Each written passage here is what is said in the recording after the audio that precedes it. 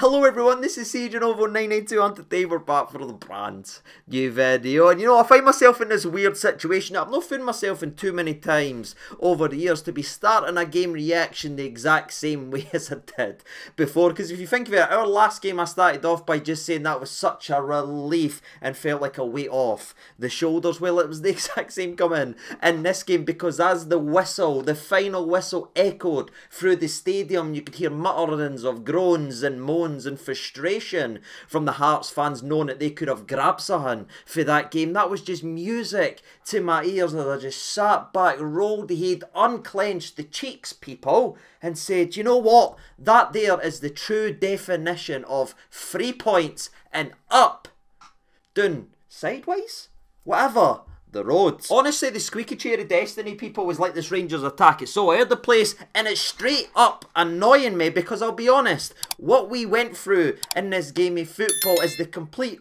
opposite of what we should have went through, because we never made enough chances to win this game 1-0, which we did. 3 points up the road, delighted with that. We didn't make enough chances to win it 2-0.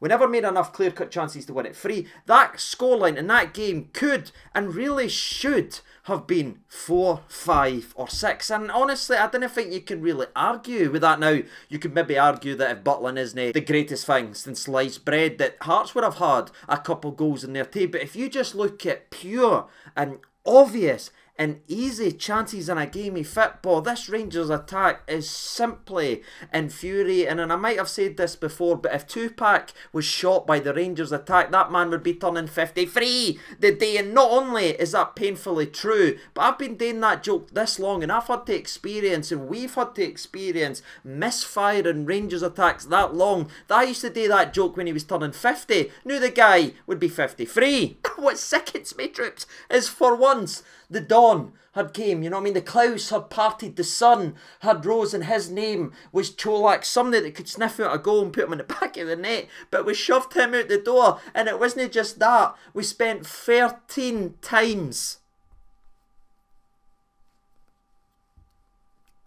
13 times as much to replace the laddie, and all 3 players combined haven't even came close to replicating the goals output that Cholak did by this point last season. Do you see what I'm talking about in terms of madness and insanity with this football club? I really appreciate everyone sticking with me, and I know you're going through the exact same. This team is maddening, because how on earth did we not win that 4-5? 6-0. But I guess I've seen us play a hell of a lot better and lose games and drop points, so I can be happy with all 3 points, and trust me, I am. But as always, we like to talk about everything in the game of football, and I think it's fair to say, between me and that level of output from our strikers is just not sustainable going forward. That's a game you drop points in if you haven't got a goalkeeper like Jack Butland, and maybe ride the luck in terms of Tav doing a brilliant goal line clearance early in the game. We rode the luck that way, but by goodness gracious, do we know the other way. Clear cut opportunities, and I really like Danilo. You can see what he offers, and he's a spark and his work rate, but his finishing has simply been tragic. I was screaming at my telly, put the mask back on! Honestly, it was like watching Jim Carrey in 1994. But where there is obvious frustrations and obvious negatives, there was a couple of bright sparks throughout the game of football, and that's what I'm going to focus on next. The misfire and attack is a problem. I'm not going to bury my head. I'm not going to pretend it isn't there. Equally, I didn't think any of them is a natural goal scorer in front of goal, but we've talked on that before, so you know my opinion on that. But there was a couple of bright sparks, and again, I need to talk about Ross McCaulsand, and I'm probably going to say something that's going to annoy a lot of people, but let me finish my sentence or two before you jump in the comments and scream at me and be offended. But the long-term viewers of this channel will remember a couple of years ago when the likes of Glenn Middleton burst onto the scene and really started to play well, really played well in Europe, scored in Europe, assisted in Europe. He came into the scene very young, 18 years old, burst into the team and had a similar level of impact that Ross McCaulsand is doing right now, being flung into the deep end because the team around him couldn't kick their own arses, and it does real bring me some memories and similarities when I look at the two of them out and out wingers bringing in this, doing this, and I just hope that we do not fail Ross McCaulsand the same way we failed Glenn Middleton and ruined that boy's confidence when he was right up here. Again, the team was nowhere near as good as it actually is right now, believe it or not. I know we're frustrated at the squad, but the level was outstanding. But truly, Ross McCaulsand is the first Rangers player I've seen truly burst into the team and stay in the team for the next month or two since Glenn Middleton. That's it. Alex Lowry's had good games, but then he's been gone 6 months. This guy's came in, he's been gone 2 months. I'm talking about consistent week in and week out and play well. There is some real similarities, and again, I just hope and I actually truly believe that Clement will manage Ross right and build him up right, and he can be a mainstay in this Rangers team before. So I just wanted to mention that, because the last time I seen a youngster come really in and just grab the game by the scruff and the neck and inject life was the likes of Glenn Middleton, and that's what I'm seeing for Ross McCaulsand, because going to Tynecastle is a tough place to go. You didn't get much time on the ball. It's quite a compact place. The fans are right there. They're right on you. Hearts are always up for it. But every single time that I was getting nervous, being a Rangers fan, thinking, oh, they're going to tell me a tight. I'm still treating him like he's my son. You know what I mean? I'm watching him going, oh no, that's a tight area I passed into. He might make a mistake here. But every single time he's got the confidence and belief to bring people into play, bring the ball into different areas. And I'm just standing back saying, this laddie isn't a youth player. We need to stop looking at him as a youth player anymore. This laddie right here is a true Rangers player. And that's the biggest compliment I can give the young laddie. And again, I hope he keeps his head down. He doesn't get distracted by the noise like we've seen before.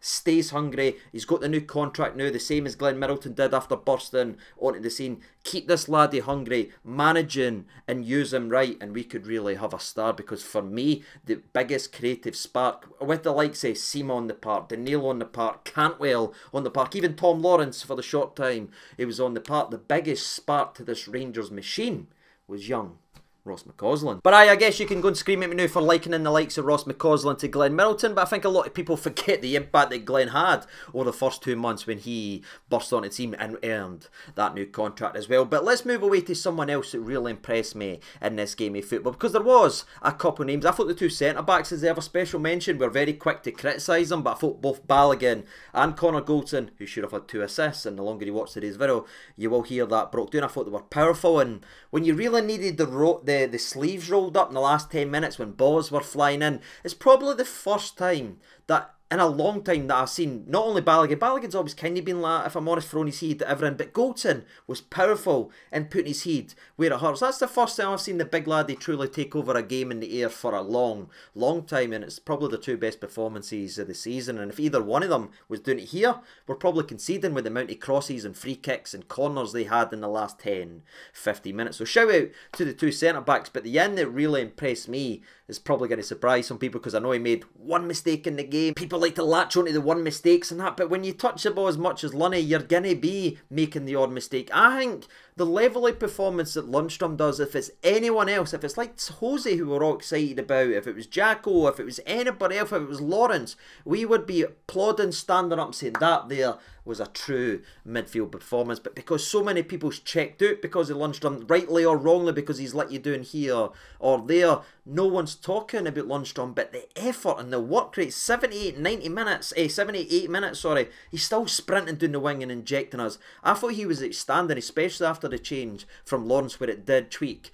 the midfield. For me, Lundstrom stood out almost as brightly as Ross did, as Ross has the flair going forward. But if you're asking me who was the man of the match and the main reason we got something for that game, as much as other people impressed, I think you take Lundstrom out that team tonight, the entire thing falls apart. He was truly the spine of that team. So I just wanted to give Lundstrom some credit, as again I've sat here and been critical when I feel like he deserves it, but today I think he deserves some praise. And I don't really know where I am right now, if I'm honest with you, but I think I've started off stating my frustrations, but delighted, and ended it with a massive boost. So let's get into the game recap and speak about things a bit more naturally, then, shall we? Because it was always about the start with Tynecastle, especially against Hearts. What was it going to be? I think you saw from the Hearts side, they picked an attacking side, which was the first time this season we've really seen that. And also I thought Rangers picked a really attacking, brave side. And again, I didn't like using the word brave there, because I feel like a Rangers team should be playing like that, especially when you look at our resources compared to the rest of the league in that aspect. But compared to what we've seen previously with 2 holdings this, 2 holdings this, etc, etc,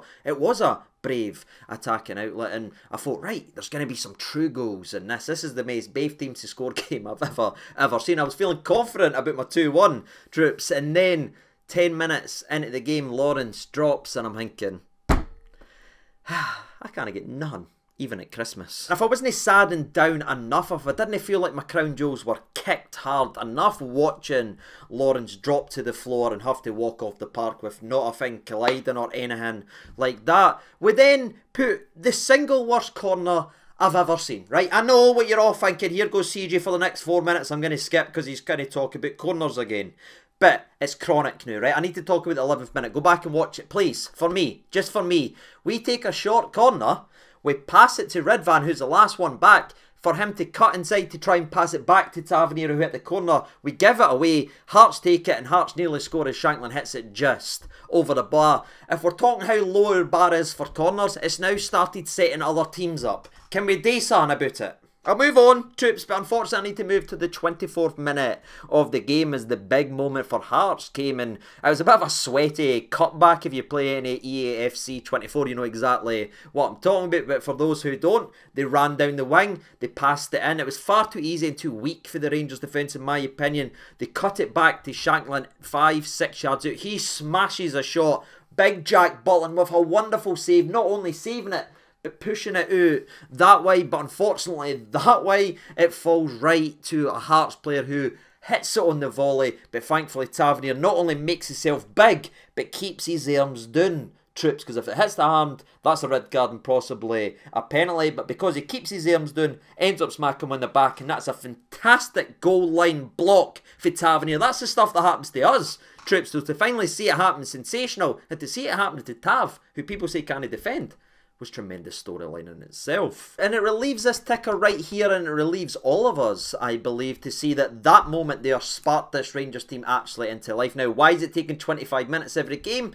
That's a problem for the manager to look and identify what players he can trust to start games and what. There's only so much you can do with the broken toys that he's got right now, but we did spark into life, and it was young Ross running down the right hand side, brilliant with a counter attack, ends up cutting inside, sensational. I'm thinking, look at the balance on the man, but to give credit where credit's due, the actual dummy fake cut inside is defended sensationally by the Hearts player Atkinson, I believe, and now brilliant bit of defending, he clears it away, but at least it was Sutton, and it was Sutton, and it started to build, and then we had the ball into the back of it as the ball comes whipped in beautifully by Sima. Golton headers it into a dangerous area, I believe, and then Cantwell volleys it into the ground where Danilo flicks a wee heel at it and it ends up going into the back of net. But as the replay shows, troops, it's a mile offside, and it's quite ironic because the only time I've ever seen Danilo hit Sutton first time is when he's offside, and the shot that was originally hit by Cantwell is going in. Is it not just painful supporting this football club? Everything else, he takes more touches than it would honestly make Glenn Kamara blush. But the one time we didn't want him to take a touch and just leave it, he just nonchalantly hits it into the back of the net. So, aye, it was painful, but I guess the ghost of Sakala continues as we have yet another goal for another trip to Tynecastle that's ruled offside. So, yeah, somewhere in Saudi Arabia, Sakala, I'm sure, is smiling. Speaking of smiling, the emotions that went through during the first and only goal in the game was crazy because we actually played it in deep. We were hitting a lot of long, aimless balls, and that was frustrating. Again, just doesn't let us settle. It doesn't gel. Whereas I understand Hearts have got space and we're not used to space, so we're getting excited. We're like John Wayne in a Western, right? But the one and only time really in the first half that we said, right, we're Rangers Football Club, we're actually got some guys that knows how to play football, let's play it. We get the ball down in the deck, it starts with the goalkeeper, into Golton, into Tavernier. Tavernier does so well right here, and his gallop forward, and then his pass is absolutely ridiculous, troops. It was as ridiculous as Cantwell's ball that he played versus St Mirren that got him an assist, and this one was thankfully smashed into the back of net by Sima. Wonderful ball in behind. Sima's run, spectacular to keep on side, and then the composure to finish by Xander Clark. It was a wonderfully curated goal, and it frustrates me when I need to watch the long ball guff football because that there is what we've got in it. And Tav's positioning in that game, in that move, sorry, and not only in the game, does give me a wee bit of conversation where I want to go next, because I don't know if you're noticing, it has drastically changed Tav's overall positioning. He's still going forward, but he's coming more inside and almost making a midfield free, where it seems to go the left-hand side with the fullback, whether it's Ridvan who started this game or Barisic, they're still bombing on as forward, but with Ross McCaulsand having natural width there, Tavernier's actually coming in to here. And I genuinely believe this is the start of the transition of seeing a Tavernier move in to the centre of the park, because the way he's able to pull the strings is sensational, and it's very reminiscent, if you've watched any Liverpool games, with what Liverpool does with Trent. Instead of having him bobbing forward constantly all the time, he's actually just coming in field and playing passes in the inside. And if you watch Rangers games, not only that move, but if you watch it constantly, normally when balls are getting whipped in or getting played across the box, you're expecting Ross to turn around and pass it to Tav, right, for the cross. He's not there anymore, because he's inside the middle of the park a wee bit now, and that's a very interesting tweak, and that's the first real change in a system and tweaking a player style that I've seen under Clement, and I like it, troops. This goal right here is a benefactor, and I thought it's much more secure than that, and I think it's suiting Tavernier, who again is getting a little bit older now, and I didn't think can bomb up and down all day right now. So it's a smart bit of management, and I'm very interested to see that develop. I don't know if anyone else has noticed it, or if you think I'm talking crazy, but look at it now in the next Rangers game when you see it. He's not constantly at the back post. He's coming in centrally and pulling the strings that way. But to finish up on the goal, by the way, I just want to mention something very briefly that did annoy me. Sima scores a great goal away. He's looking at the away fans. He's wanting to celebrate with the away fans, but will he call him who's got the biggest pick me attitude that I've ever seen? You see when you can just tell someone's picked last in fives? And shout out to everyone who has picked last in fives, by the way. Your sacrifice is definitely noted from all of us, but it's just him in it, because he needs to make everything about himself, because after a Rangers goal he sprints 15-20 yards to stop Sima from celebrating. Every slogan, football's for the fans, would be none, football wouldn't be none, fans do this, fans pay and spend an absolute fortune, and shout out to everyone who follows this club everywhere we go, and they want to have that moment with the player, because that's what football is. It's an emotional game. We want to connect, we love and we breathe this club, but then we have to sit and watch a referee tell the player not to celebrate in front of the guys who spending a fortune a couple of weeks before Christmas to follow their football team. I'm sick to death of football getting ruined by goons. I really, really am. Everything's videoed now, everything's dragged down by VAR, nobody can celebrate goals, and nobody can even celebrate when goals are actually given anymore. I don't know what football is becoming, but that slogan to say football is for fans is absolute nonsense, and it's pick-me attitudes like this. Call him running all the way to stop Sima from celebrating. Jog on, wee man. Let the football and the fans actually connect. By the way, we now need to talk about a couple incidences. One where Campbell's very close with a very cute little volley that just goes over the bar. But you know what we're going to talk about? We're going to have to talk about Danilo now, because where the game started off pretty rough for us, where Butland and Tavernier need to make two great saves, we were now in the lead and truly dominating the game and dictating chances, and it should have been dead and buried right here as a ball drops to Danilo inside the box once again. I think this is also Goldson heading over. I've mixed up the two chances. Anyway, Goldson, I think, headers it over to Danilo. Danilo takes a touch, sets up and just hits it straight. Is there anywhere else? It's in the box. He's not 8 yards out. It's not for the penalty spot. He's within the penalty spot. It's about 5. If you're lucky, 6 yards out for goal. And you can see him, if you go back and you watch it, he thinks he scored. He's away running to celebrate as he hits it, but he's not hit it anywhere near clinical enough or hard enough, and it just gives Clark another wee impressive notch on his resume, especially against the Old Firm, as he seems to make save after save. But where I give him a lot of credit, and I will give him credit later on, this one right here is absolutely bogging for Danilo, and it just makes me sick, and it makes me miss the likes of Cholak every single day just a little bit more, because that's two. That's wrapping it up. That's game, set and match. But instead, we need to rely on a goalkeeper coming out and collecting the ball and hanging in for dear life because of chances like this. And it wasn't just this chance. He had an even bigger one in the second half where the ball comes in and Xander Clark just spills it, drops it. Danilo just needs to hit it that way. That way. He just needs to kick it. But he takes a touch And that gives the defender's chance to close in on him. Then he hits it straight at the defender, and it's just dreadful. And honestly, if it was Lammers, we'd all be going off or not. And if it was Dessers, we'd be buying him a plane ticket. So I feel like it's fair is fair. If we're critical of Lammers, which I believe we should have been, and we've been critical of Dessers, which I also believe we should have been, we also need to start turning our attention now to Danilo, because that there is as blatant as it comes. That is two bona fide sitters. And where I think he's still a good player, and he's got that wee bit of Nacho Novo in him, where he does inject something into this Rangers team.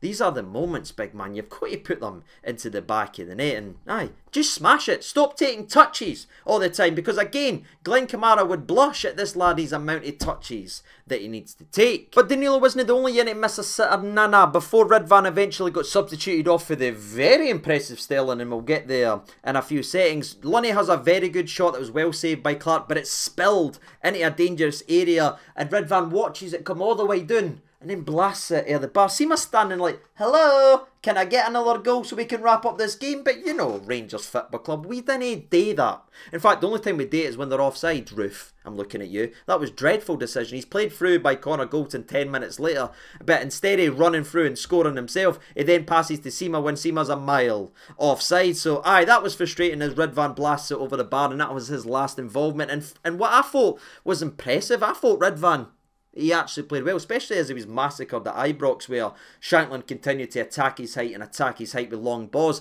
He seemed to take himself out of that position, and that's a wee bit something that the nerdy side of my game likes, because I saw what Clement was actually doing, and Lunny was bumping into Shankland and stopping him for 1v1 and onto Ridvan, and Balogun was coming over and watching Shankland. It was a clever tweak in management. If you look at the Ibrox game, you look at here, using the exact same players, how drastically different it can actually be. But then Sterling came on, and remember how excited I was about Sterling, saying I think he'll be very underrated and he could play anywhere in the back line.